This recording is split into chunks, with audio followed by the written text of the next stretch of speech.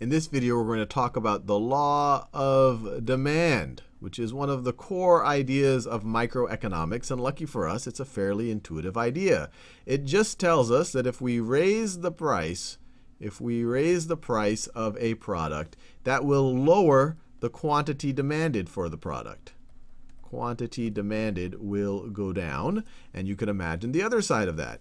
If we lower the price of a product, that will raise the quantity demanded of that product. And the law of demand says this just kind of generally. What we'll see in a few videos from now is that there are some exceptions to this. But to make this a little concrete, let's think about the demand for a certain product. And one thing I want to clear here, and I'm going to go through great pains to not mess this up, is that when we talk about the word demand in an economic sense, in a formal economic sense, we're not talking about a quantity. We're actually going to talk all else equal, ceteris paribus, all of the relationship between price and quantity demanded. If we talk about an actual quantity, we should say the quantity demanded. So demand versus quantity demanded. These are two different things, and if it's a little confusing to you right now, hopefully by the end of this video, the difference between demand and quantity demanded will become a little bit clearer, and definitely over the next few videos, because in this video, we're going to focus on how the quantity demanded changes relative to the price. In future videos, we'll talk about how the entire relationship, how demand changes based on different factors. But to make things concrete, let's say I'm about to release my science fiction book, space whatever, I don't know, the book that I want to release. So I'm going to release some ebook. And we've done some market study, or we just know how the price is, or how the demand is related to price, or the price is related to demand. And we're going to show that in a demand schedule.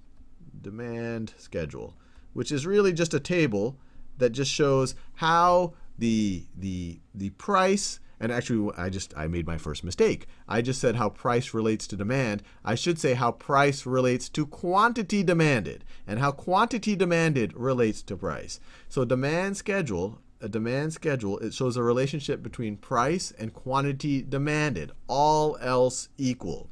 So we're going to have multiple scenarios here. So this column, let me do my scenarios. This column, let me put my price. And this column, let me put my quantity demanded. Quantity demanded. So scenario, let's call this scenario A. I could price my book at $2. And I'll get a ton of people downloading it at that price. So I will get 60,000 people download my book at that price, my ebook. Scenario B, I could raise the price by $2, so it's now $4, and then that kills off a lot of the demand. Now the quantity demanded goes down to 40,000 people downloading it. Then I could go to scenario C. If I raise by another $2, so now I'm at $6. Now that lowers the quantity demanded to 30,000. I'll do a couple more of these. Scenario D, I raise another $2, so I get to $8 now. Now the quantity demanded goes down to 25,000, and I'll do one more of these. Let's see, what color have I not used yet? I haven't used yellow yet. Scenario E, if I raise it to $10, now the quantity demanded, let's just say it is 23,000.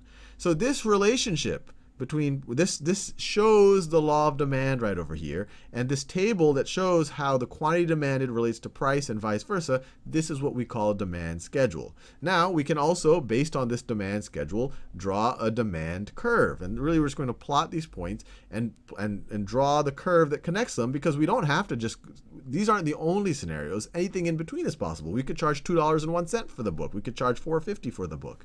And so that's what the demand curve captures a little bit better, because it's a continuous curve, not just 5 points. So let's do that. Let's graph it. And this is one of those conventions of economics that I am not a fan of, because people often talk about changing the price and how the quantity demanded changes from that. And in most of math and science, the thing that you're changing, you normally put on the horizontal axis. So if I was in charge of the convention of economics, I would I would plot price on the horizontal axis right over here. But the way it's done typically is that price is done on the vertical axis. And so you're used to seeing it in kind of a traditional class environment. I'll do the same.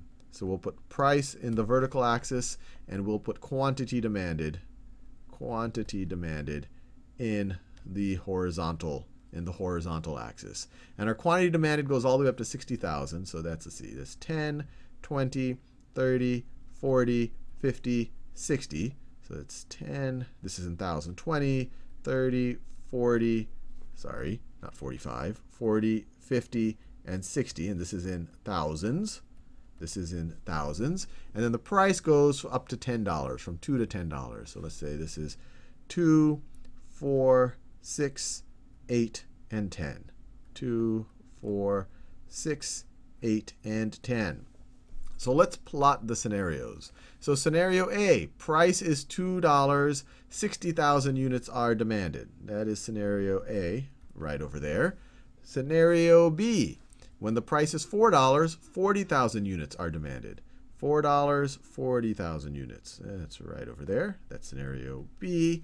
Scenario C, $6, 30,000 units. $6, 30,000 units. Right over there. Scenario C. Scenario D, $8, 25,000 units. $8.25 is right about there. That looks like 25,000 right in between. That's close enough. So that right over there is scenario D. Scenario D. And then finally scenario E, $10, 23 units. $10, 23,000 units. So it might be something like that. That is scenario E.